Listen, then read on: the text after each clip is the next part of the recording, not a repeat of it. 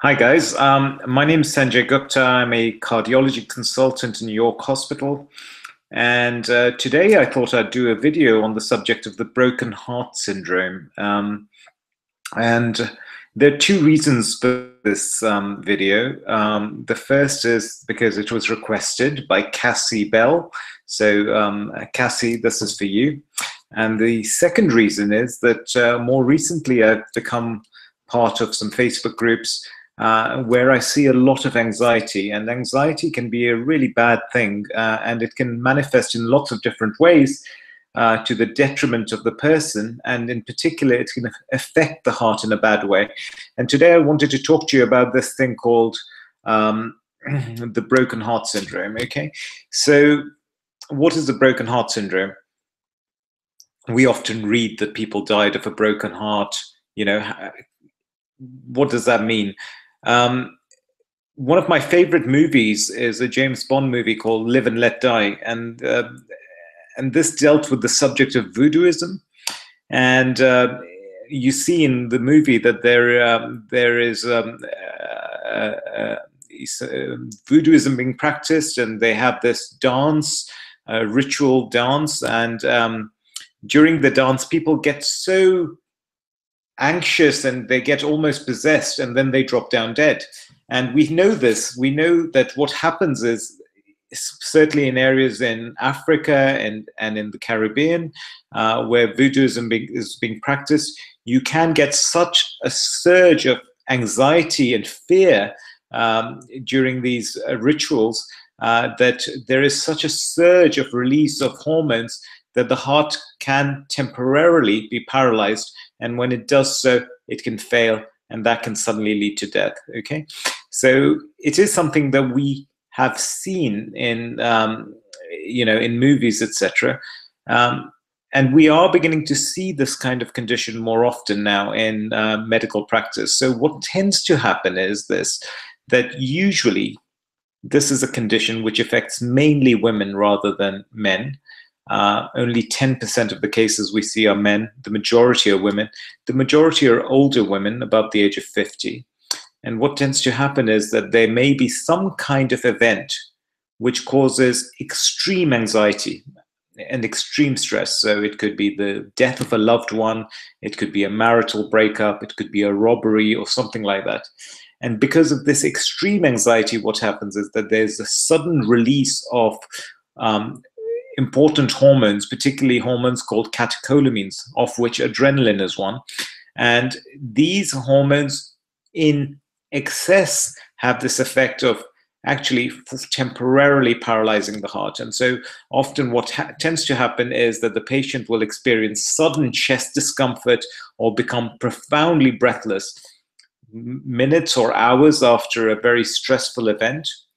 And they become extremely unwell. They get severe chest pain. They come into hospital, and to all intents and purposes, they're told that they're having a heart attack. And usually there will be some release of the heart muscle enzymes, the ones that indicate damage to the heart, into the bloodstream. So when the doctor comes and measures the bloods, they'll say, oh, your blood tests are elevated, you've had a heart attack.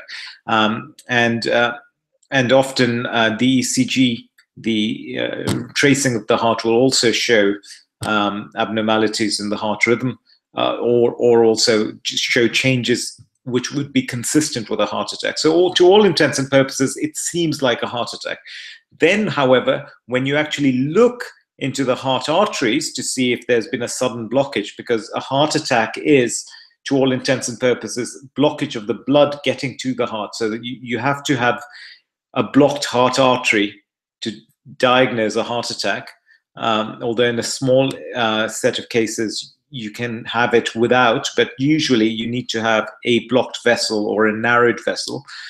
So when a person comes in with this broken heart syndrome, to all intents and purposes, they're thought to have a heart attack. However, when they have an angiogram, a delineation of the heart arteries, they're paradoxically found to have normal heart arteries.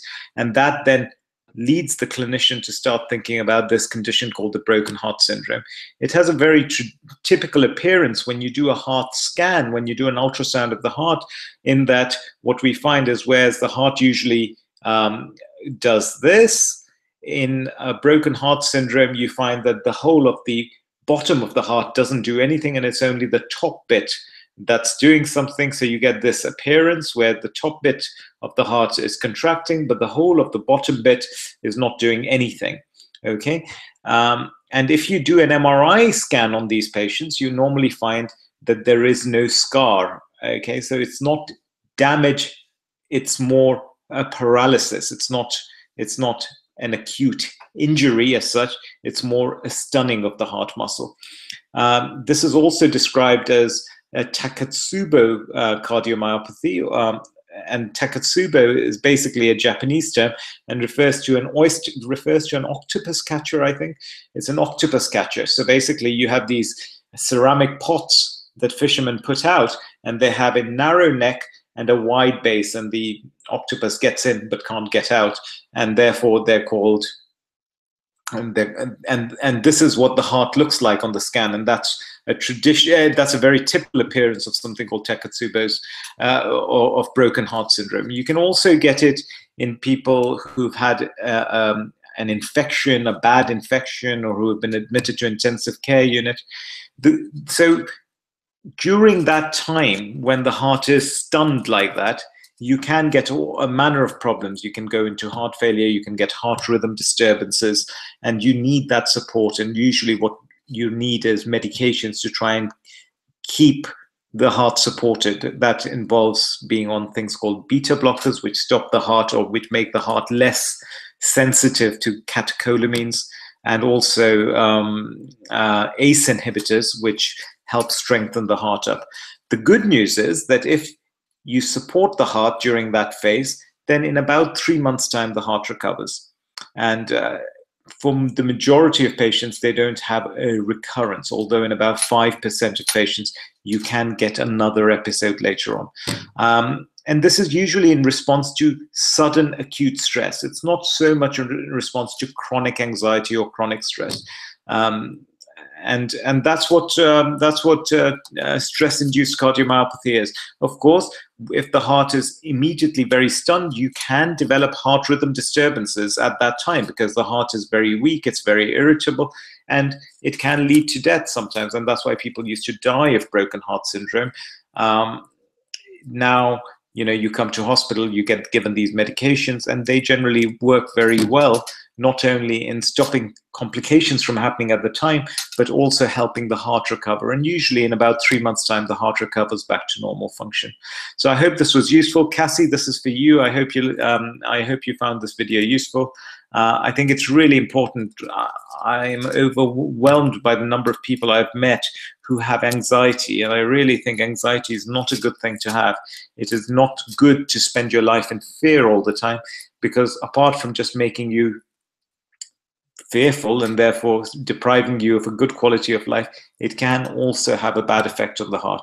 It can be hugely inflammatory to the heart, and all these hormones which are released as a result of what the mind is thinking can have deleterious effects on the body. So please, guys, try and work on your anxiety. Please try and work on your fear, and I wish you all the best. So if you need to get in touch with me, you can do so on my website, www.yorkcardiology.co.uk. Alternatively, you can contact me through Facebook, and my Facebook ID is York Cardiology, or Twitter. So I hope this was useful, and I wish you all the best. Thanks.